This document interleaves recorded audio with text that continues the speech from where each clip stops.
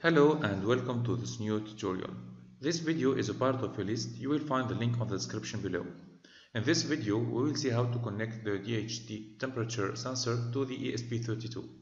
The ES pin should be connected to any digital pin. In my case, it is D2. The minus pin goes to the ground and the middle one goes to 3.3 volt. The first thing you need to do is to download the DHT library from the site easycoding.tn. You will find it under the category Resources and add it to the Arduino IDE by this way.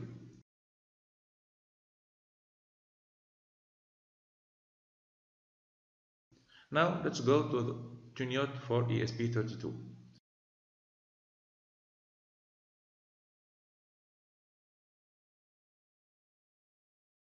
This block will display the temperature.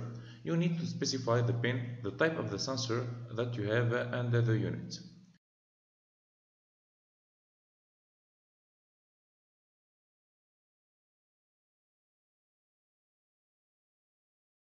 I will show this information on the serial monitor.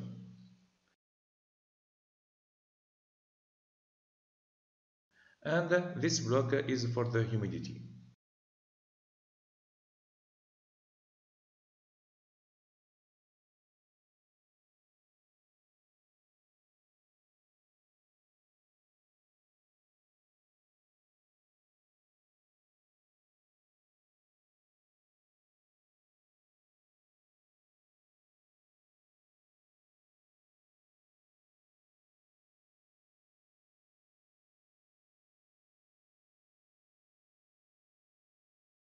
The 10 seconds block, so I will read this value every 10 seconds. Now I can upload the program and see the result.